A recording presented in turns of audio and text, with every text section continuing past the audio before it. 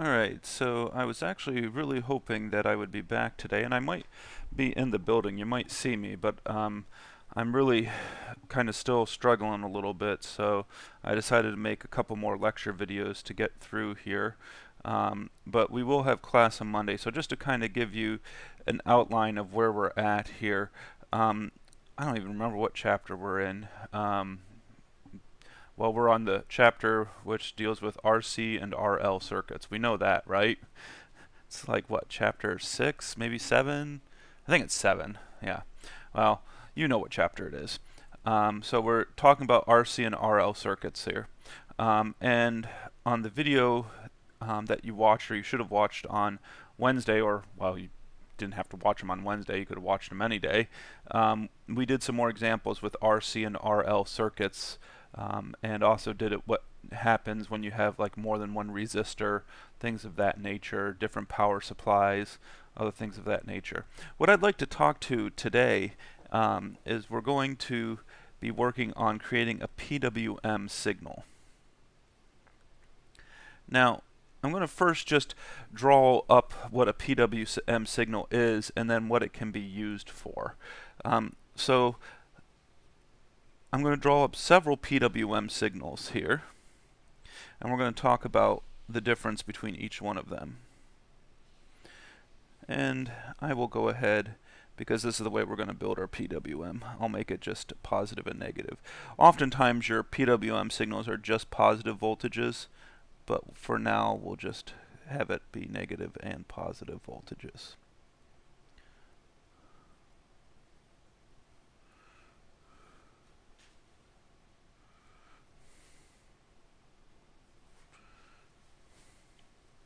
And this would go on forever. So this would be an example of a PWM signal, and this is actually a special type of PWM signal. This PWM signal is just actually a square wave, so nothing too exciting going on there, but I'm going to draw a couple others here so we can talk about some of the special features of a PWM signal. So I'll go ahead .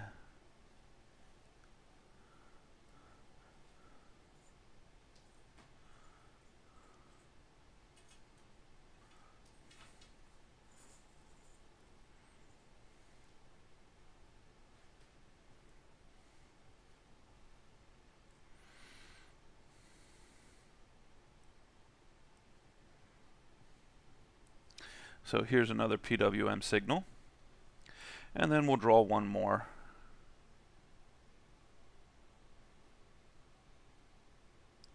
To illustrate this.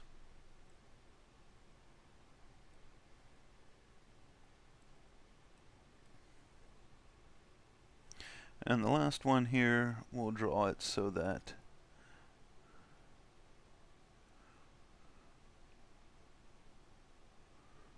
it looks like this.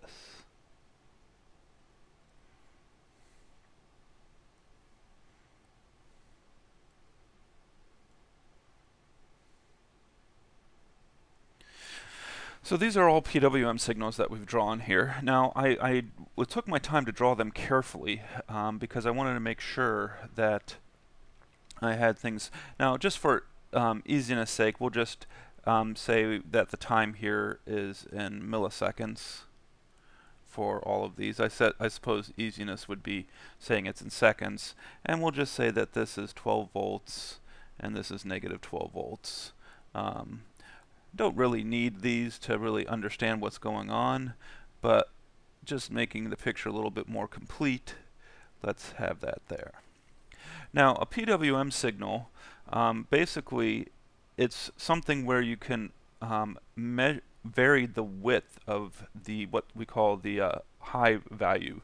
And so what we can see here is this width here of when it's high, or at positive 12 volts, this is 3 milliseconds.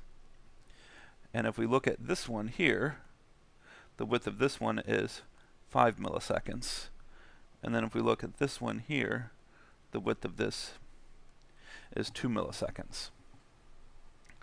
And that's basically what you do with a PWM signal, is that there's some kind of control, usually maybe just even a potentiometer, that you just move left and right, and it varies the width of this high portion. And now we also want to define a couple things here as well, just so we know what these things are in PWM signals. These are all periodic signals, and we should notice that the period for all of these signals is the same. This is 6 milliseconds, the period here is 6 milliseconds, and the period here is 6 milliseconds, which is great. So we have the same period for each, which allows us to compute one other thing that's also very important in PWM signals. It's something that's called the duty cycle. And there's many ways you could define the duty cycle. Typically,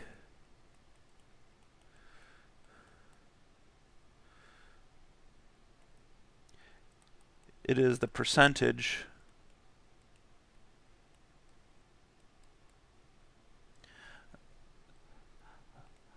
of the period the signal is high.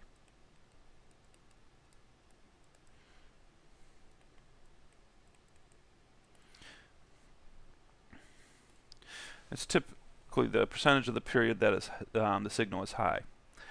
And one of the reasons why we're interested in this, again, there are several applications for this, but before we get into some of those applications, let's go ahead and talk about the duty cycle. So it's typically the percentage. Now there's also negative duty cycle, or there's off duty cycle, things like that, which is percent of time where it's low. But for this first one here, which is the square wave, so I'll just go ahead and label these here 1, 2, and 3. I'm going to have to scroll down a little bit here. For 1, my duty cycle would be, well, it's high for 3 milliseconds. The period is 6 milliseconds. So this would be 1/2, which is 50%. So it's a 50% duty cycle. So one thing you should always think of is a 50% duty cycle PWM is just a special case, and it's something we call the square wave. Now for figure 2 here, I need to scroll back up. What did I have here? 5. So the duty cycle would be 5 milliseconds over 6 milliseconds, which is just, of course, 5 over 6, which, let me just grab my calculator real quickly here and just give us a decimal approximation of this, which would be 83.3%.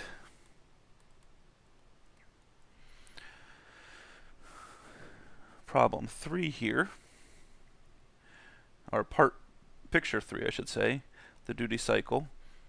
Well, this would be 2 milliseconds over 6 milliseconds, which would be 2 over 6, which of course is 1/3. I don't often write things as percentage, I often just write them as decimals, but percentage that would of course be 33.3%. So different duty cycle for each one of these.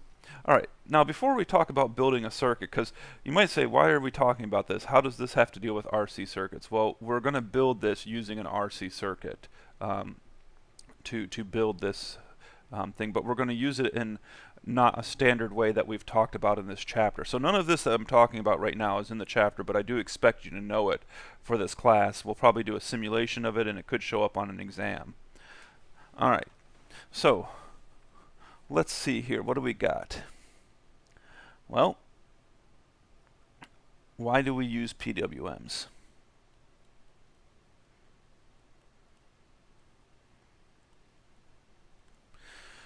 Well, one of the most common, and these aren't all the applications that are out there, but there's just 2 that come to mind that are very common. DC motor speed control.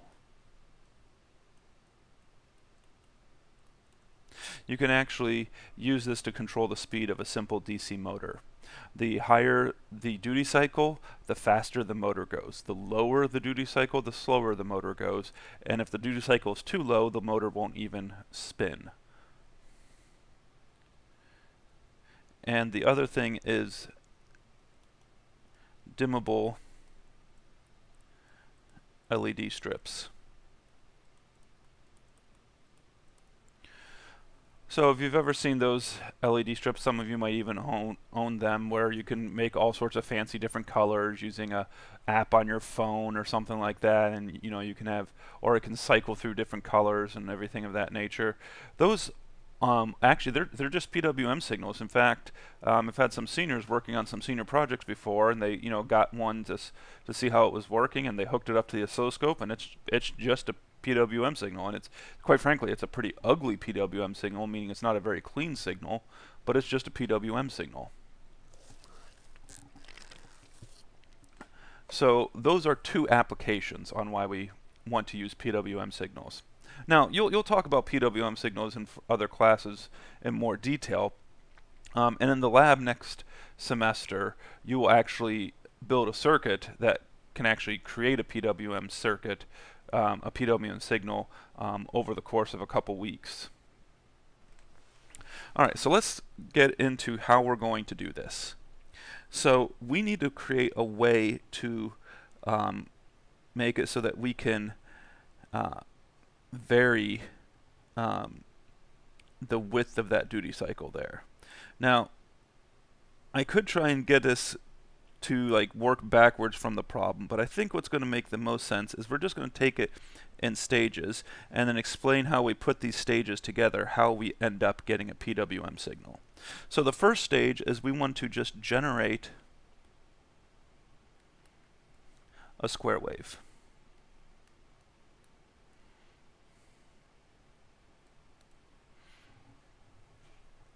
So we're just going to generate a square wave, or some kind of square wave. It doesn't have to be exactly a square wave, but generate a square wave. And we're going to do that with an op-amp. So the op-amp circuit that we're going to look at here is the following.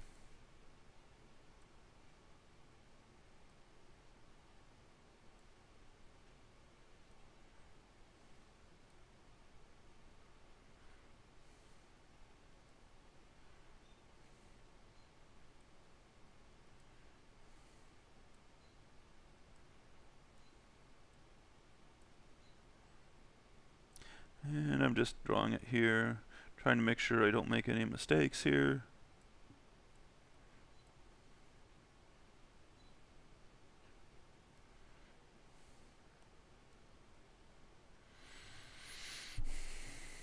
And then, of course, we tie this to, well, let's just say we tie it to 12 volts and negative 12 volts. Now there are ways to make it so that you can go between 12 and ground. You have to be a little bit more sneaky about what you do with these resistors here, but you can do that. Alright, so this is just some capacitor C and some resistor R. Now this is where we're actually going to examine this op-amp, not necessarily in the ideal case. You might say, well wait, we've always been assuming these under ideal conditions. But what we're going to want to do here is remember that this output voltage here, this output voltage is equal to that large signal voltage gain. Remember that was like in the hundreds of thousands, times the difference of the voltage at the positive terminal minus the voltage at the negative terminal. Okay, so that's what we're going to look at here. That's how we can determine what the output voltage is. Now, first off, let's look at this here. I'm going to be probably scrolling back and forth on this just to make you guys aware. Let's look at this node right here. So this node here is, well, actually I don't need to call it. This is V positive. That's the voltage at the positive. So let's look at what that equation would be here, because I'm tying my output back into the positive terminal. Now usually when you tie your output back into the positive terminal like that, usually you're going to get oscillations. Not always, but usually you'll get oscillations. So that's how we're going to get this oscillating behavior here. In other words, getting our square wave. So we're going to tie that back in.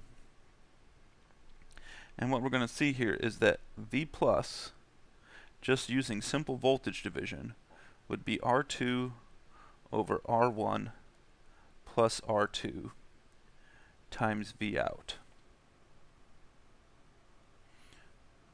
And then if we set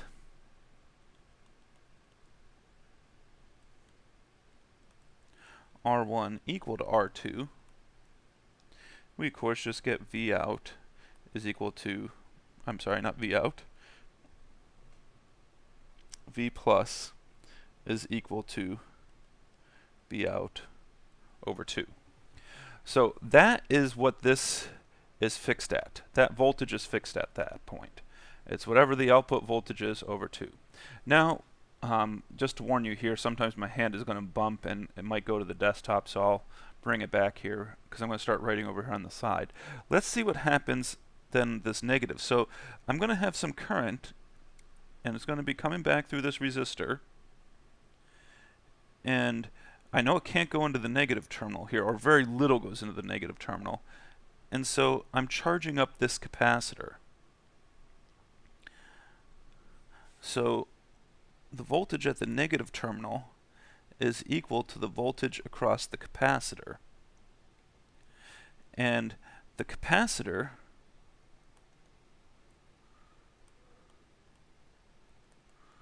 we'll assume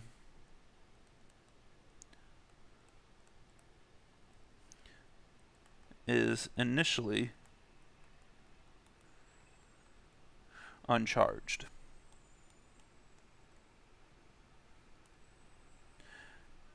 So that means this voltage here is 0 volts initially. Now this is where we're going to have to come back to this picture, and we're going to erase things and draw things again on this. So the capacitor we'll assume is initially uncharged. Then we power up the circuit.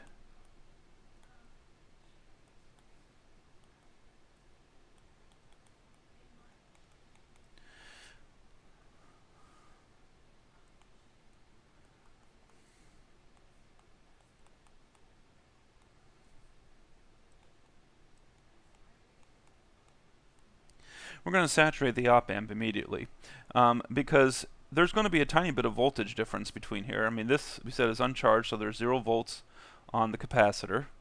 And then there's absolutely going to be some kind of voltage sitting here on the output. It might be close to 0, you know, but it might be 0.1. But if it's 0.1 or 0.01 even, you're multiplying that by 100,000 or more. And so suddenly you're going to be saturating the op-amp, and we'll just say for simplicity's sake for this argument, we saturate at 12 volts.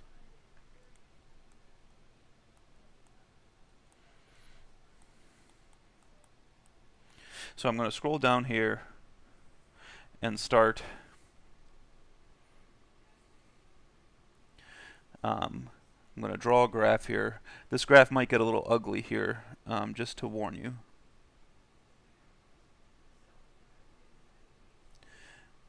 Because we're going to try and see what's going on inside this circuit here without writing equations down.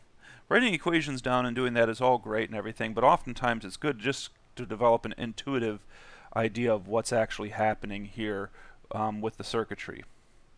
Okay, so we said that as soon as we power it on, we're going to saturate at 12 volts. So the red is going to be my output. Alright. Well, let's scroll back up here. I will let blue be V plus. So V plus is currently then, of course I made it an odd number, so V plus is going to be sitting right here, halfway at the output. Okay, but then what happens here is this capacitor is going to start charging up, because I've got current coming back through this resistor, and I'm going to charge that capacitor up. So this capacitor, and I'm going to draw it here in green, initially starts at 0, so this is V minus then, and it's going to start charging up.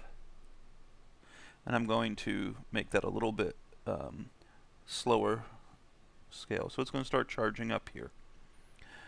And meanwhile, this is all still at the voltages that we said they are at. Okay, but then what's going to happen here? this green curve is going to get, and I'm going to just draw it a little bit further than I need to, that green curve is going to get above, let me erase some of that. That green curve is going to go just a touch above that blue curve. Now as soon as that goes above that blue curve, what do we have here?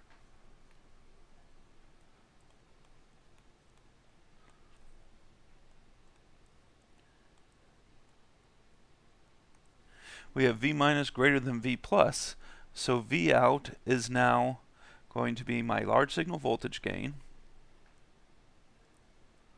times V plus minus V negative. But this is going to be a negative number. And in fact, it's going to saturate again because of the fact that my large signal voltage gain is so big. So this is going to go to negative 12 volts. So what's going to happen here? Well, right at that point, I'm going to drop right down to negative 12 volts. And so I'm going to sit down there at negative 12 volts now. Well, that also drops down.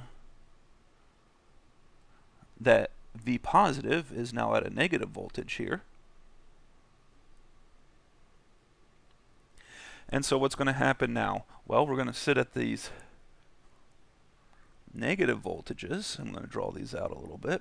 But the same game is going to be coming on here. So these are sitting here at these negative voltages. But now what's the capacitor going to do?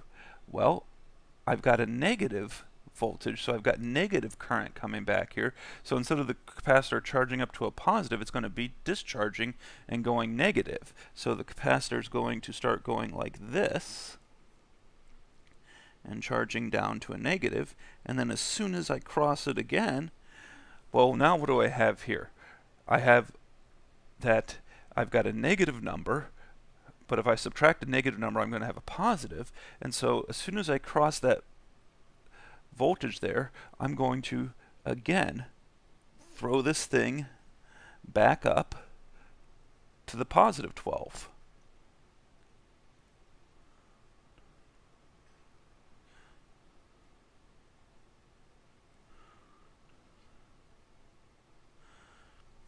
And that throws then the V plus back up to the positive. And then, well, the capacitor now, well, what am I going to do? I'm going to start charging back up. And I'm going to charge back up, and then again, I get above that point, and boom, I saturate back down at negative 12. And so we can see we just keep playing this game, and all I'm doing is railing this op-amp between positive and negative 12 by charging and discharging this capacitor.